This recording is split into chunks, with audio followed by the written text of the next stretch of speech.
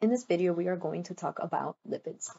Lipids contain many nonpolar carbon-carbon and carbon-hydrogen bonds, and they will contain few polar bonds, but they will be water insoluble overall. They are defined by a physical property, and this is unlike how we defined carbohydrates when we were able to define them by the presence of a particular functional group. So for carbohydrates, they had hydroxyls and either hydroxyl groups or either an aldehyde or a ketone. But for lipids, the physical property here is that they're going to contain a lot of nonpolar carbon-carbon and carbon-hydrogen bonds. They're going to be water insoluble. And therefore, lipids are going to have a range of functional groups since they are not defined by a particular functional group. We can categorize lipids into two broad categories, the hydrolyzable lipids and the non-hydrolyzable lipids. In this video, we are going to talk about triacylglycerols, sometimes termed triglycerides. The reason we're going to talk about only these lipids is because these are the energy storage molecule. And since we are interested in understanding metabolism, these are the lipids that are going to be processed in metabolic pathways in order to generate energy.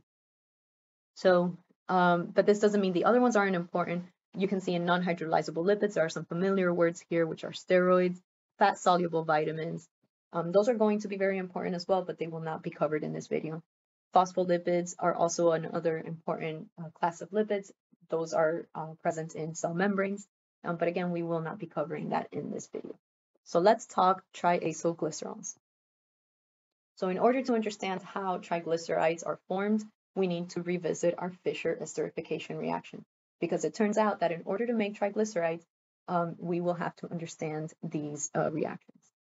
Okay, so recall that in a Fischer esterification, we reacted a carboxylic acid with an alcohol. In this case, we are showing ethanol reacts with an alcohol. And then how the reaction went is this OH was removed, this hydrogen from the alcohol was removed, and then this oxygen could form a bond with this carbonyl carbon, and we would end up with what we call an ester. And again, the ester functional group is this group right here. We also formed water as a byproduct, and this is because the OH and the H come together in order to form water. Okay, so that's what the Fischer esterification reaction was.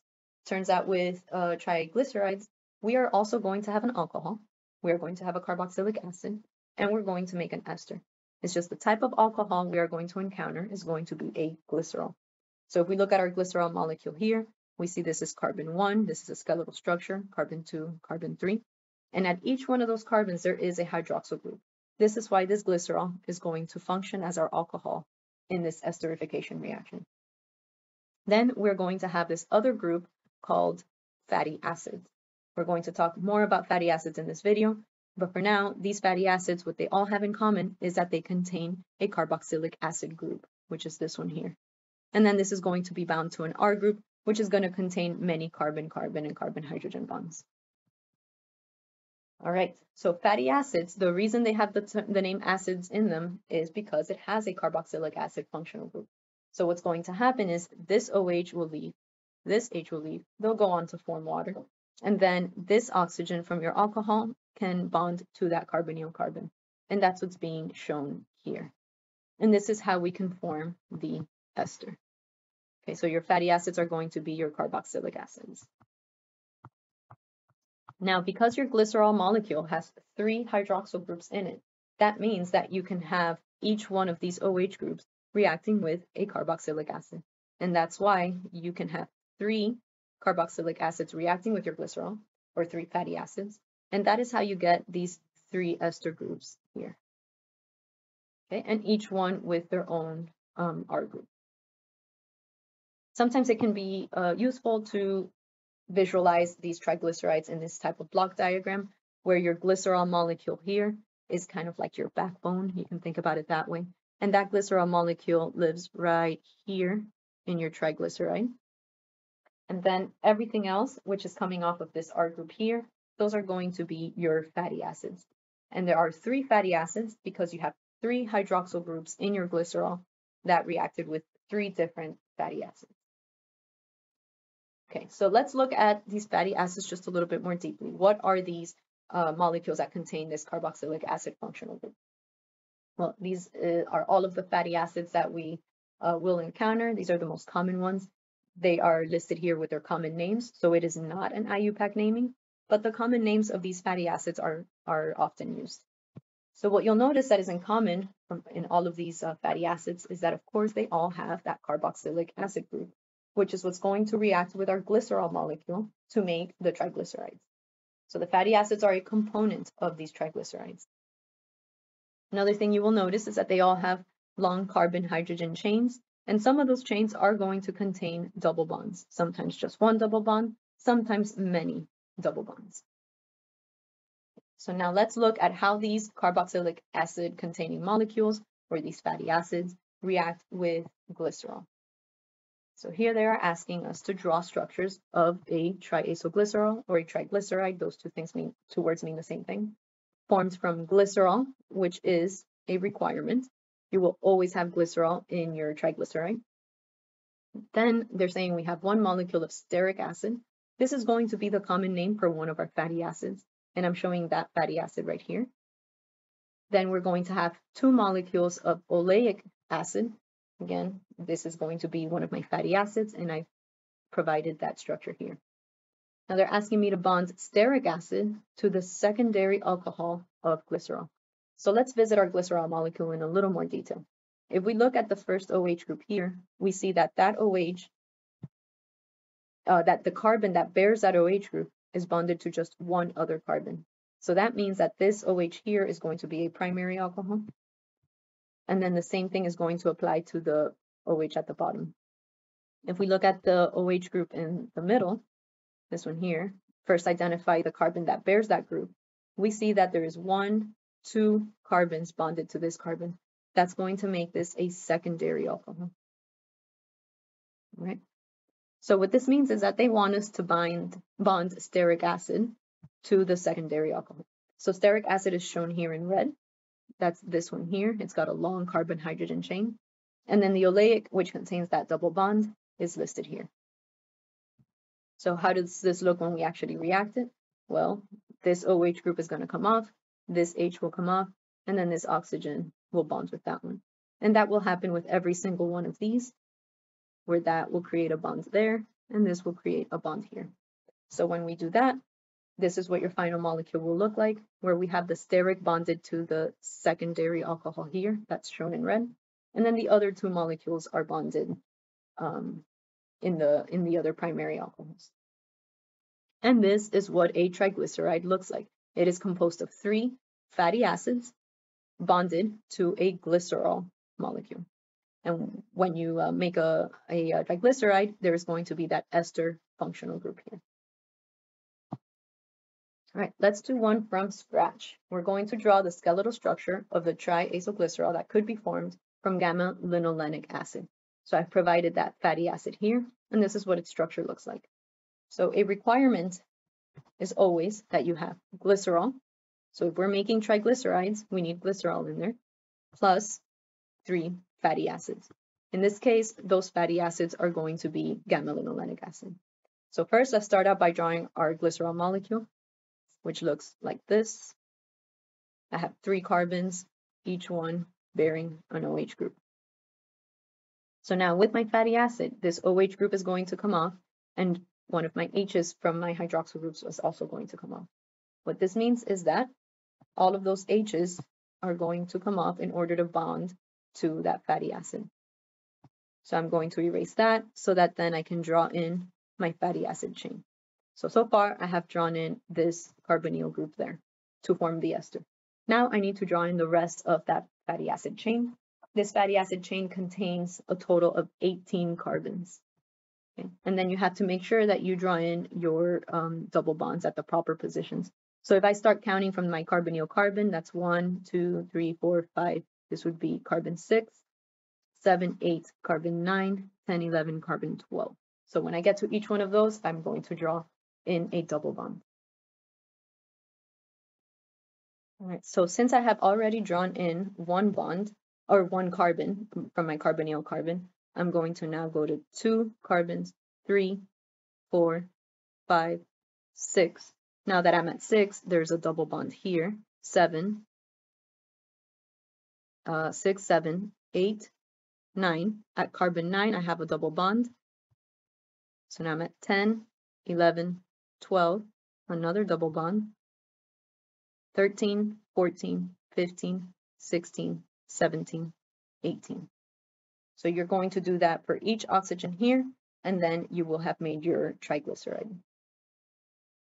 Right? So now I have a triglyceride that is made up of 3 alpha linolenic fatty acids. Linolenic fatty acids. And that is how you can form a triglyceride. All right, let's look at fatty acid structure and nomenclature just a little bit deeper. Right, so here, what we just finished doing here was making a triglyceride.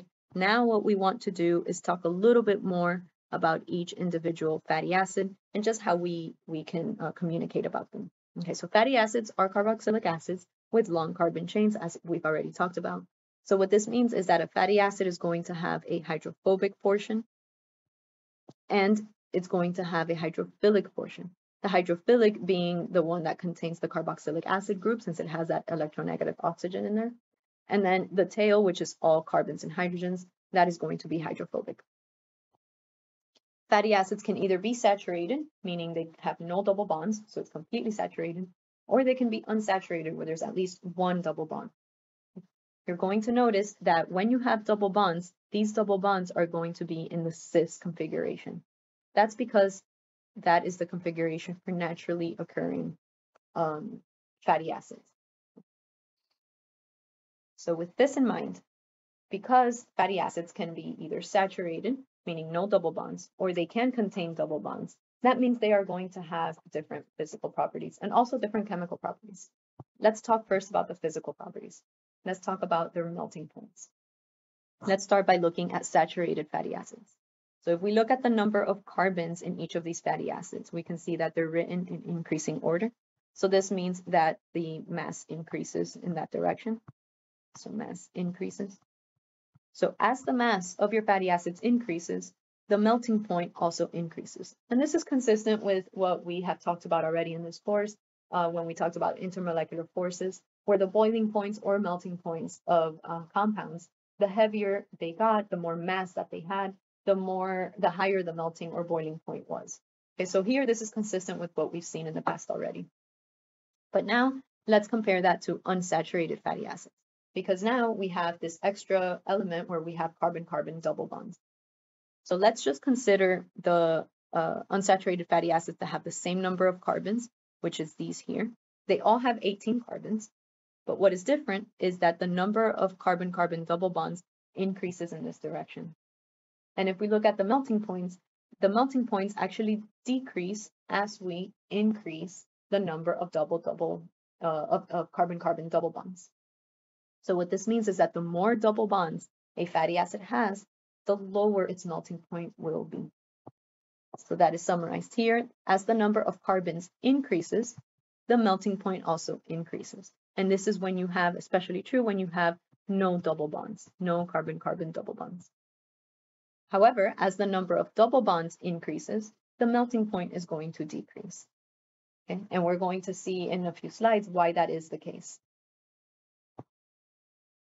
For unsaturated fatty acids, we can classify them as omega-N acids. So this is only for unsaturated. So if we have an unsaturated fatty acid, as I'm showing here, you can see that there are 2 double bonds in this one up here. There are 3 double bonds here. But how we classify these types of fatty acids is we start to number the carbon chain from the very end, so not from the side with the carboxylic acid group, but rather the other end. And we start to number that 1, 2, 3, 4, 5, 6 until we get to that carbon that bears that carbon-carbon double bond.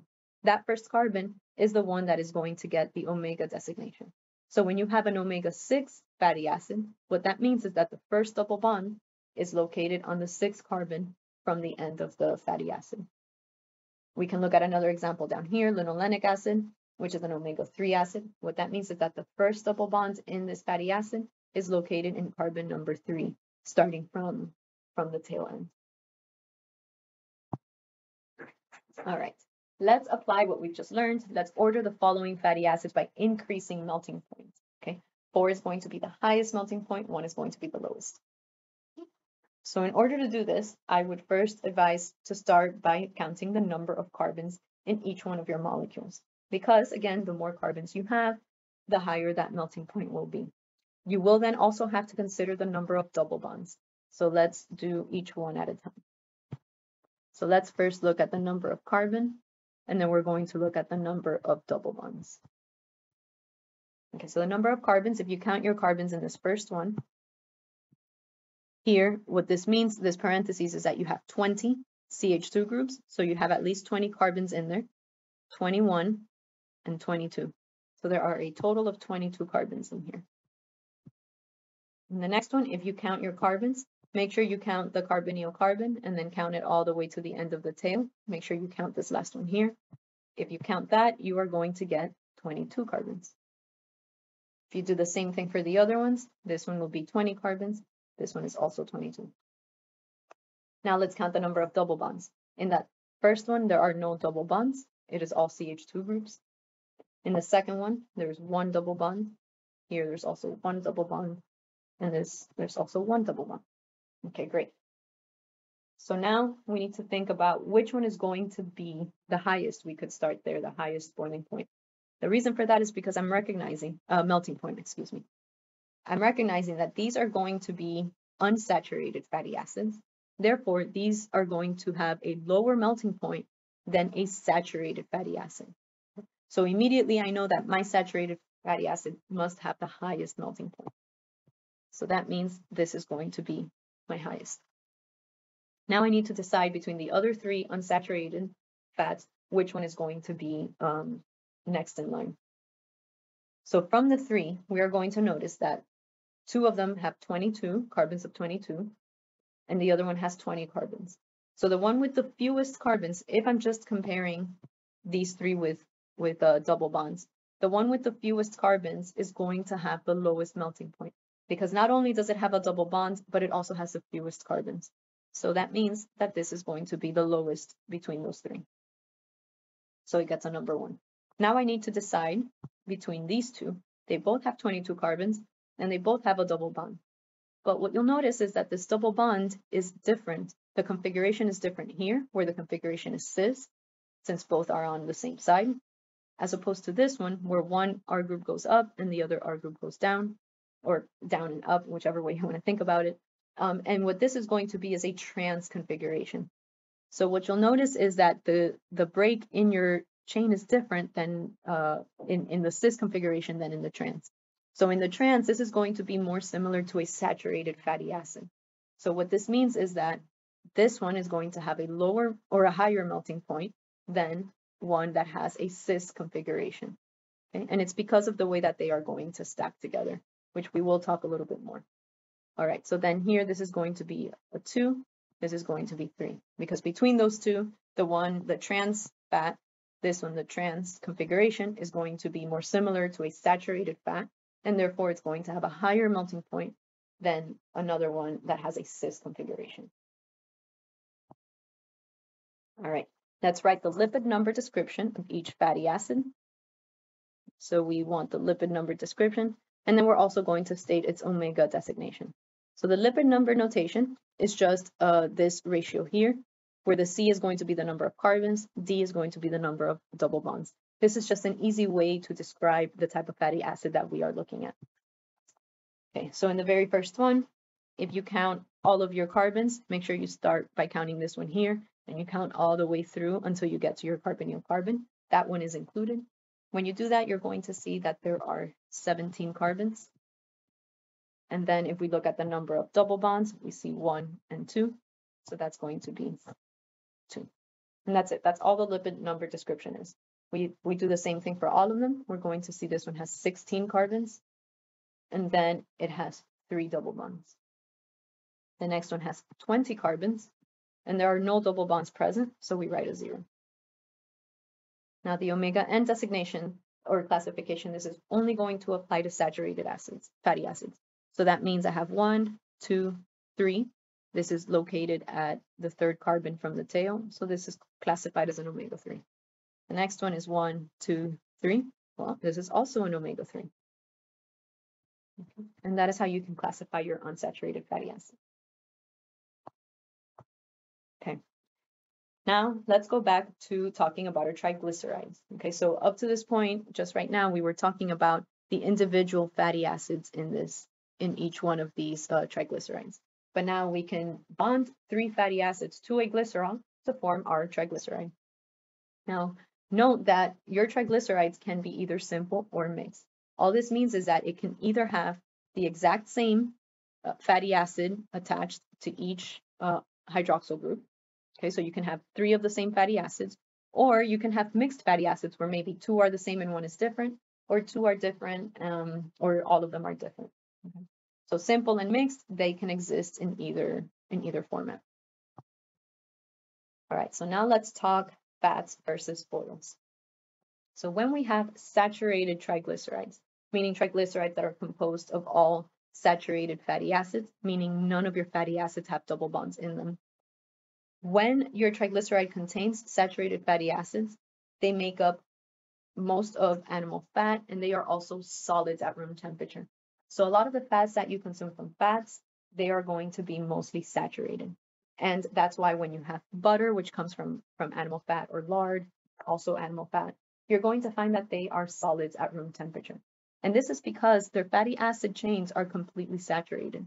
So what this means is that, yes, they have a high melting point, but they can also, because of their configuration, because of their structure, they can stack together and form these solids at room temperature. Okay, it's stable. That is in contrast to when we have unsaturated fatty acids in a triglyceride, which introduces these kinks. We call them kinks. This here, this is a kink in the chain. So what happens is that with these kinks, unlike the saturated, so this is a saturated fatty acid, these do not have kinks in them. So what this means is that when you do have a double bond, that is going to bend that saturated fatty acid, and therefore your triglycerides won't be able to pack together like they are able to do so when everything is saturated, like in this figure here. Right? So these can all kind of stack together as sheets into a solid. But when you have a kink in your chain, this is not going to allow these triglycerides to stack together into a solid. Therefore, you're going to find that unsaturated triglycerides are referred to as oils, meaning they are liquids at room temperature. So what you'll notice is that if you have olive oil, for example, olive oil has a pretty high content of unsaturated fats. And you'll notice that it is a liquid at room temperature. And this is because it contains carbon-carbon double bonds, introducing this kink in that fatty acid chain, making it a liquid at room temperature. Okay, so since we have covered a lot of different terminology, I wanted to use this example here to kind of clarify all of those terms. So we're going to select the descriptive words that apply to the following molecule. All right, so the first choice is fatty acid. Is this a fatty acid? Well, it turns out, yes, that it is, because I see that I have a carboxylic acid group here, and I have a long carbon-carbon-carbon hydrogen chain. So this is descriptive of this molecule here. So we do have a fatty acid. All right. Now we have monoglyceride, diglyceride, and triglyceride. We didn't talk about mono and di, but we did talk about triglycerides. And remember that a triglyceride is when you have a glycerol molecule bonded to 3 fatty acids. Okay, so we don't have a triglyceride because all we have is just 1 fatty acid in this box here. So none of those will apply. Now we have to determine if this is saturated or unsaturated. This is going to be an unsaturated fatty acid because it contains double bonds. Lastly, we have to determine is it monounsaturated or polyunsaturated. It's going to be polyunsaturated because there's more than 1 double bond in your fatty acid chain. So this means this is going to be poly. Now, is it omega-3 or omega-6? Well, it's actually going to be neither, because if you number your carbons starting from the tail end, you're going to see that you have that first double bond in the 9 carbon. So this would be called an omega-9. So it's neither of those two. So these are the 3 descriptive words that we would use for this molecule. All right, the last thing we're going to talk about in this video is hydrogenation, which is a reaction that we have already seen as well. Okay, so triglycerides can be hydrogenated, but let's recall what that means. In hydrogenation, we started with an alkene, so something that contains carbon-carbon double bonds. We added H2 to that alkene, and then we basically converted that to an alkane, where we were able to add H2 across that double bond. So now, with triglycerides, we just finished covering that triglycerides can contain fatty acids that have double bonds in them. Okay, maybe they can have one double bond, they can have two double bonds, they could also be saturated. Okay? But in this example, we are going to hydrogenate this triglyceride. What that means is I'm going to add enough hydrogen in here to remove all of those double bonds. What's going to happen is I'm going to break one of those double bonds, and then I'm going to add hydrogens to each of those carbons. So when I do that, I'm going to go ahead and draw that over here.